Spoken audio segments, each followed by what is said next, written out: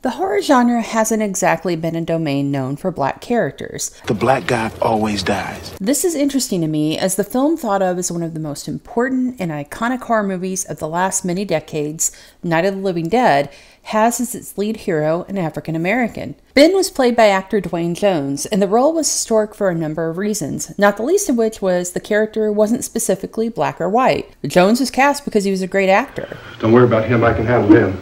Probably be a lot more of them as soon as they find out about us. Jones would be part of a handful of black actors who would lead the way for other artists in the genre. These days sees black creators becoming some of the most well-known in the industry when it comes to horror films, be they producers, actors, writers, or directors. One of the biggest icons to come forth from the genre is the legendary Tony Todd, who has conquered not only horror but science fiction as well. Tony's most well-known role, though, would be the modern classic Candyman. His performance in the film and its subsequent sequels secured him a place in the pantheon of modern horror films, alongside Freddy and Jason. But the difference with Candyman was not only his ability to talk, but what he had to say, and the emotional punch that carried along with Tony's performance. This episode of Whatever Happened to Our Favorite Horror Stars, we're focusing on the man whose voice will haunt you and offer you eternity, as long as you'll be his victim. Be my victim. This is the story of Tony Todd.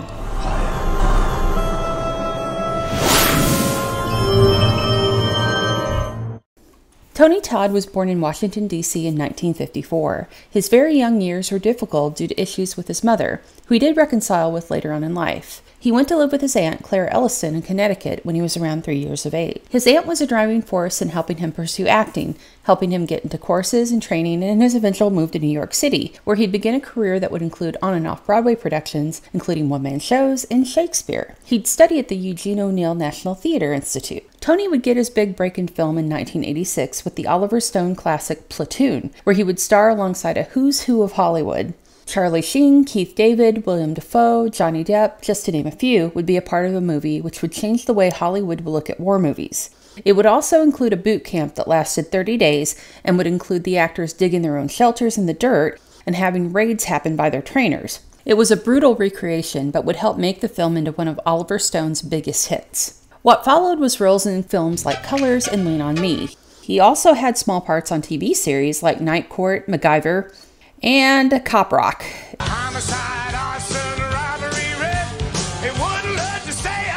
Also in 1990, Tony Todd found himself cast in the lead role that Dwayne Jones had originally brought to life all those years earlier with Tom Savini's remake of Night of the Living Dead. Tony played Ben in the film, which over the years has been embraced as an amazing horror film. Which it is.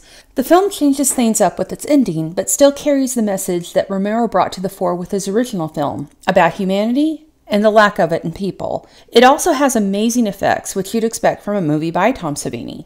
Tony would follow this up with the lead villain role in Voodoo Dawn, where he was a voodoo priest creating zombies and slaves. The film was co-written by Night of the Living Dead co-writer John Russo. What came after Voodoo Dawn, however, would be the film that would set Tony Todd on the highest reaches of horror royalty. In 1992, Tony took on the role of Daniel Robitaille, aka Candyman. The film was based off of Clive Barker's short story, The Forbidden. The film version focused on the story between Candyman and Helen Lyle, a graduate student interested in urban legends. Her husband also teaches at the school she is a student at. Helen's obsession with the subject and writing her thesis lead her on a fated course to the Candyman himself. Helen appears to be the reincarnation of the woman Daniel loved back when he was human, and that love was the cause of his mutilation and murder. He returns as the vengeful spirit who will split you from groin to gullet if you whisper his name in the mirror 5 times. Helen summons him, and as the film progresses, Candyman keeps murdering people that Helen knows, and she gets blamed for the deaths. Throughout the film, Candyman keeps offering Helen immortality with him by being his victim. Be my victim. Her name would be whispered in hushed voices of warning forever. Helen refuses him, but winds up sacrificing herself to save the life of a baby that Candyman had kidnapped and would have died if not for her. She finds that immortality anyway, thanks to this, and becomes her own legend, much to the later dismay of her cheating husband. Candyman was a hit, making 4 times its budget back. The film tackled heavy issues for the early 90s, including racism, gangs, and the little talked about issue of gentrification. Where most other black horror films tended to be more of the exploitative side, with a few exceptions, Candyman took its horror story and characters deadly serious. Tony Todd's performance in the film was mesmerizing and elevated the project to another level. There was a tragic hero quality to the role he brought. Tony took the part to heart, not wanting it to be considered another slasher film. He and co-star Virginia Madsen spent time together doing things like horseback riding and ballroom dancing to build that bond. But it would turn out that even in 1992, studios weren't quite ready for an interracial romance to be so in your face. The studio cut a number of scenes with Todd and Madsen that elevated that aspect of the film. The reason, Tony says, because it made them nervous. Nervous or not, the film was a hit. Tony would follow this role with one as the right-hand man of the lead villain in The Crow, opposite the late, great Brandon Lee. But that hit meant the studio wanted more, and so in 1995, Tony would don the hook once again in Candyman: Farewell to the Flesh. Farewell to the Flesh took place in New Orleans, and it follows Annie, the descendant of Daniel and his beloved Caroline. As it turns out, Caroline was pregnant with his child. Annie's family has been haunted by the legend of Candyman, both literally and figuratively, with him murdering her parents and her husband. Farewell to the Flesh wasn't as well received as the original film, and it showed in a box office that was around half of what the first movie made back. Not giving up on the franchise, the studio released a third entry in 1999, but this time it was direct to DVD. The film was called Candyman 3: Day of the Dead, and it would follow Annie's now grown-up daughter Caroline, named after Candyman's lost love. The film gets a bit convoluted, with Caroline being the reincarnated soul of his daughter, with the original Caroline, who was named Isabel. The film was not received as well as the first two entries, and fans were left with just a trilogy of films. Tony Todd would continue working in both film and TV, with horror and science fiction, two very welcoming genres. He'd be one of the numerous icons to be in the original Wishmaster film in 1997.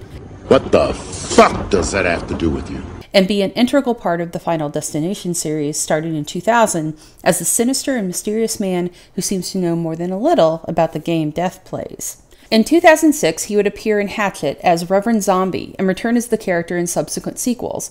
Numerous horror films would follow, including Candy Corn, Death House, and Hellfest, to name a few. He'd also return to the Night of the Living Dead universe in 2015 with Night of the Living Dead Origins 3D as the voice of Ben.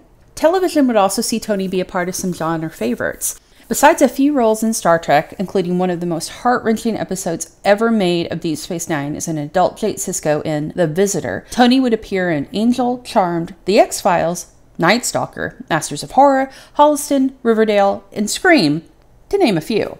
Tony Todd continues to work and is not slowing down, nor is he stopping when it comes to creating horror that speaks about the true horrors in the world and that continue to haunt us. In September of 2020, Tony Todd starred in the third Tales from the Hood anthology film. Tony is part of the wraparound story, which bookends stories that speak to issues within the Black community: racism, gang violence, police brutality. The film series tackles them all, usually with bloody and/or outrageous results. Tony also co-stars in the upcoming release Hellblazers, alongside some more genre royalty, including Bruce Dern, Billy Zane, Adrienne Barbeau, Meg Foster, and John Kasser.